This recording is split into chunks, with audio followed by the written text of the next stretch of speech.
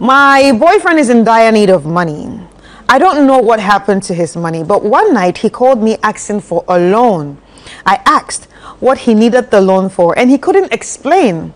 A day later, when he came again, he came with an explanation that sounded too good to be true.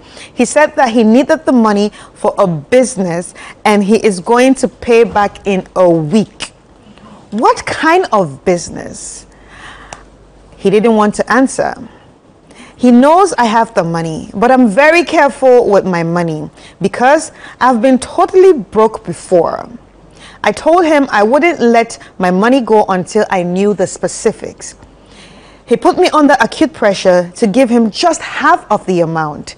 I didn't, so he walked out of my door, and now he doesn't pick my calls until I call 1,000,000 times.